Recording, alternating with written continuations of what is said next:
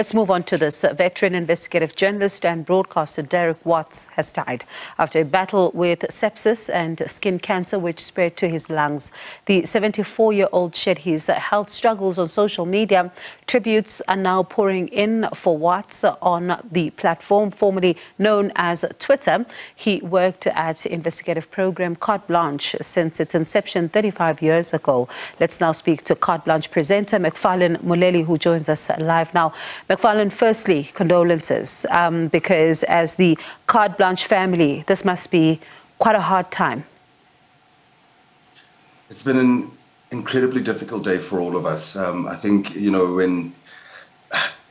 when we got the news, we were called into a meeting, and it was told to us. And you know, as much as we knew that Derek was struggling, we all knew that Derek was ill.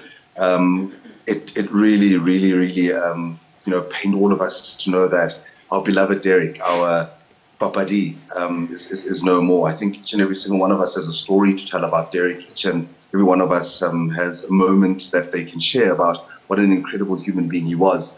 You know, the producers that do our stories often joke that it was terrible to work with Derek, because wherever you went, you know, 5, 10 people would stop you, and a shoot that is supposed to take, you know, 5 or, you know, takes a shoot that is supposed to take an hour ends up becoming 2 to 3 hours, because Derek would give each and every single person that he met on the shoot their time of day. He would, you know, look into their eyes, would greet them, and he would really take his time to listen to their stories. I mean, people would tell, hey, Derek, I remember 20 years ago I met you at a Checkers, and Derek would just like stand there and listen and, you know, and give that person the time of day. He was a gentle giant that all of us loved dearly. And, you know, hearing the news today was really heartbreaking.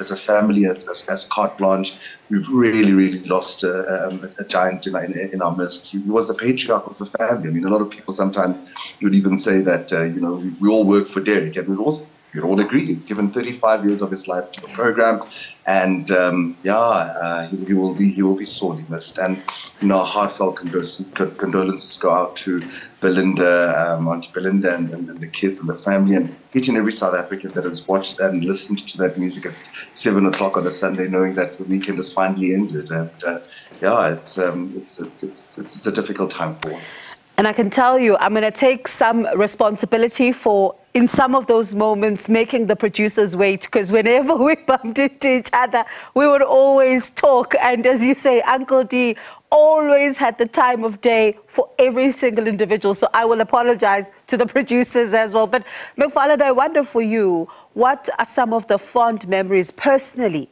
that you shared with him? You know, there's no greater moment that I can share except for the one for Ironman.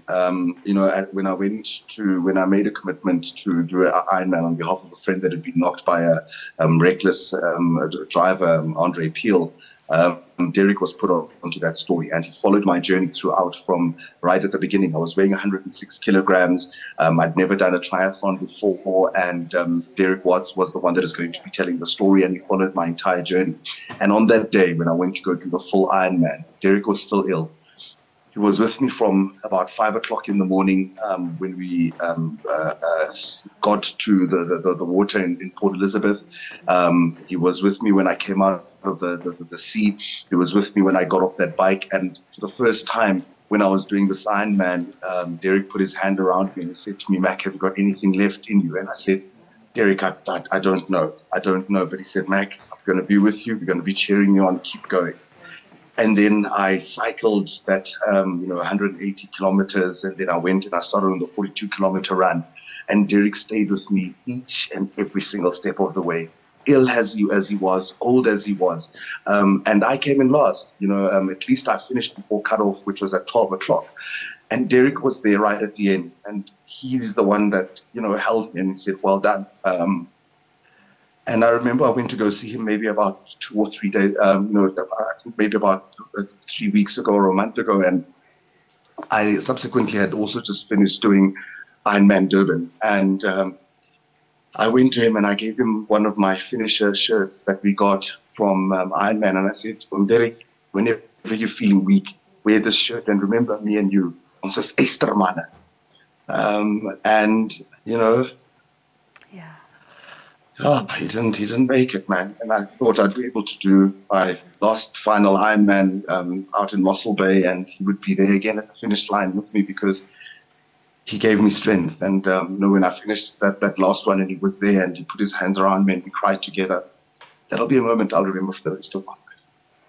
Macfarlane, so sorry for your loss as well, because this is clearly, as you say, a difficult day. And as you do it, as you take yet another step doing the Ironman, think of him and the support and the cheers that, you know, he would be giving you during that particular moment. So thank you so much, though, for being brave enough to talk to us tonight. I know how difficult it is for all of you at Carte Blanche, and our condolences once again. That is Carte Blanche presenter Macfarlane Moleli.